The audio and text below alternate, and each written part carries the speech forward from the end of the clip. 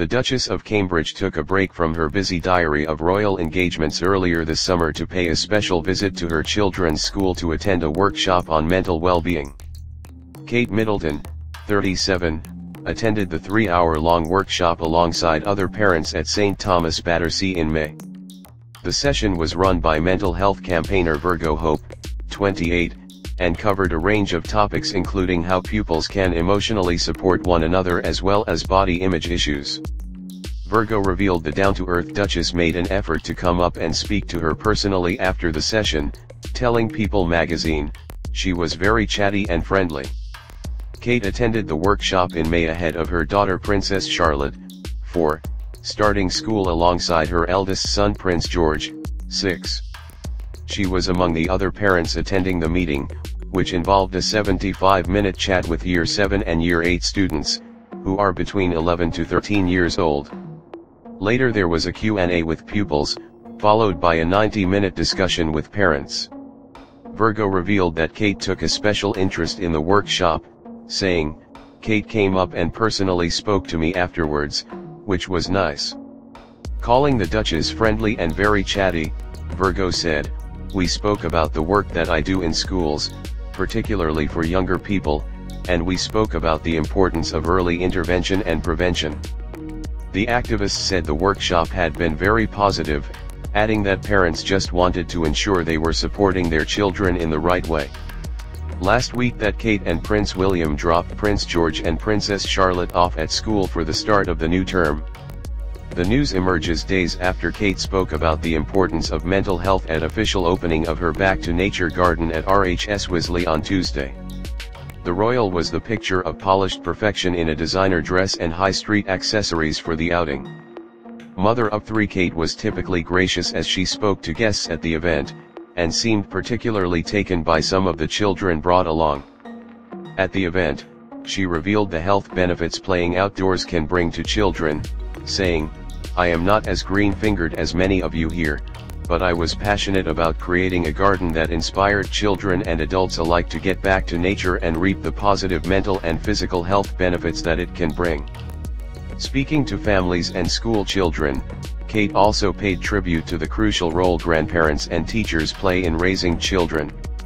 She said, "Like in the animal kingdom, whether a pod, a pack, or a pride, the interactions we have with the broader community, be it with our grandparent, teachers, or neighbors, play a crucial role in the growth and learning of our young." The sentiment was no doubt inspired by her own experience, with her 3 children, Prince George, 6, Princess Charlotte, 4, and Prince Louis, 1, enjoying close relationships with her parents Michael and Carol Middleton, as well as Prince Charles and the Duchess of Cornwall. Kate, the Duchess of Cambridge, has paid a special visit to the school attended by her children Prince George and Princess Charlotte for a workshop focusing on children's mental well-being. Kate, who is the subject of intense speculation regarding her possible pregnancy, broke off from her busy schedule for the 3-hour workshop earlier this summer, before Charlotte began at St. Thomas Battersea, the exclusive school where the 4-year-old royal and brother George, 6, are both enrolled. During her visit, Kate, 37, paid a special tribute to the role teachers and grandparents play in a child's development, a possible nod to father-in-law Prince Charles, among others. During her visit, Kate met with other parents and also enjoyed a 75-minute chat with pupils from years 7 and 8, aged between 11 and 13. Afterwards there was a question and answer session with pupils, plus a 90-minute discussion with parents. Kate came up and personally spoke to me afterwards, which was nice. We spoke about the work that I do in schools, particularly for younger people, and we spoke about the importance of early intervention and prevention. The event came days after Kate herself delivered a speech about the importance of mental health when attending the official opening of the Back to Nature garden in RHS Garden Wisley, in Woking, Surrey. Talking up the benefits of encouraging children to explore the great outdoors, she said, "I am not as green-fingered as many of you here, but I was passionate about creating a garden that inspired children and adults alike to get back to nature and reap the positive mental and physical health benefits that it can bring.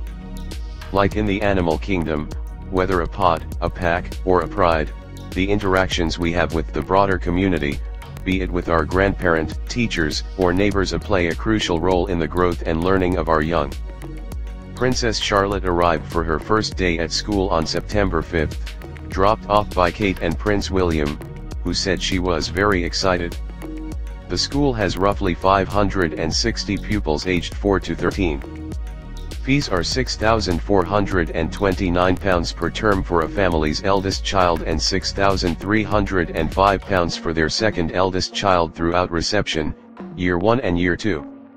Meanwhile, royal expert Aranzazu Santos Lopez has suggested George, Charlotte, and younger brother Prince Louis may soon be welcoming another sibling. She told Spanish television program Aquí Hay Madrono, "I have 2 clues that make me think Kate is pregnant. We would love to see that confirmed." What are those clues? Look at these recent images of the return to school day. Look at Kate's hair. It has a different air. Highlights or new color, we don't know yet, but it's lighter, like a dark blonde. Every time the Duchess of Cambridge changes her look, she announces that she is pregnant within a few days.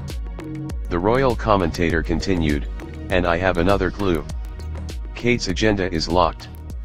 She will take time off, which could mean she is pregnant, considering that her previous pregnancies have been complicated."